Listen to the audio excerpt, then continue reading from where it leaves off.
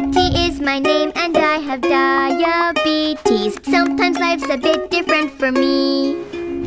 Got lots of things to learn, but I'm here with my besties. Together we're on top of this, you'll see. Diabetes Besties! How much insulin do I take? Each day starts more or less the same way. Obviously, the first thing I do is wake up, but from there, my days vary quite a lot. What I have for breakfast may vary. There are days when I get to play a lot outside, but sometimes I have to do my homework. Each day comes with its own mix of tasks and activities.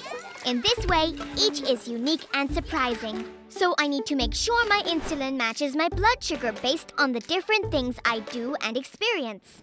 How do you know how much insulin you need? Luckily, I don't have to do this alone. In the beginning, my doctor or nurse guided me on how to measure my blood sugar and know how much insulin I need to inject. Later, I learned with my family when I needed to use more or less insulin. In my case, when I move around a lot, I eat only a little. I might need less insulin. And you might need more insulin when you're not moving around so much and you eat more than usual.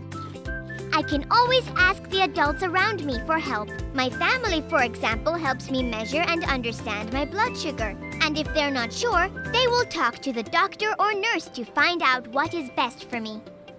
What happens if you don't get the right amount of insulin? If I have low blood sugar, I'll feel in my body that something is not working correctly. That way, I know that I need to adjust my insulin. Betty, what is low blood sugar?